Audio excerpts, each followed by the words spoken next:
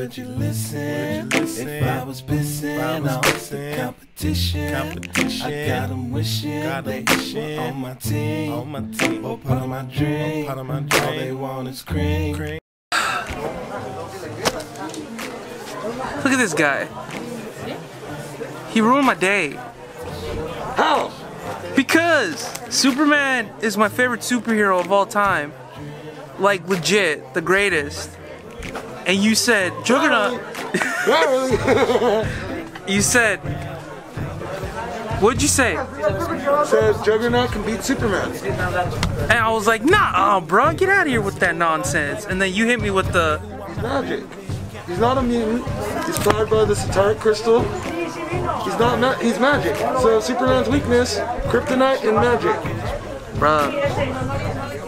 Now I'm sure that there's ways that Superman can combat Juggernaut from a distance. Maybe by throwing things at him.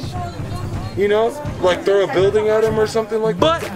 But. Or throw him to the sun. But speaks. Superman is super intelligent. And Is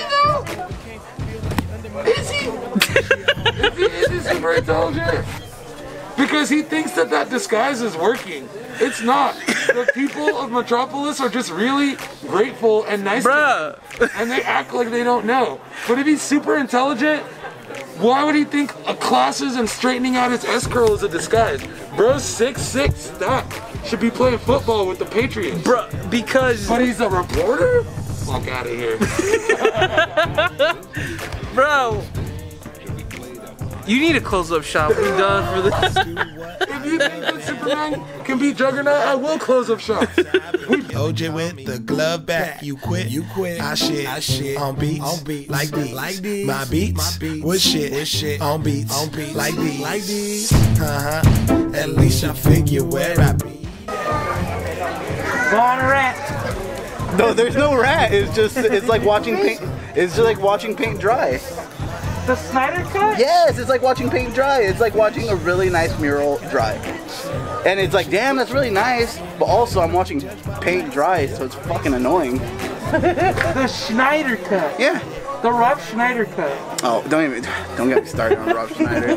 Rob Schneider is a fucking stapler. Rated PG-13. Should be played at high volume. This should be played at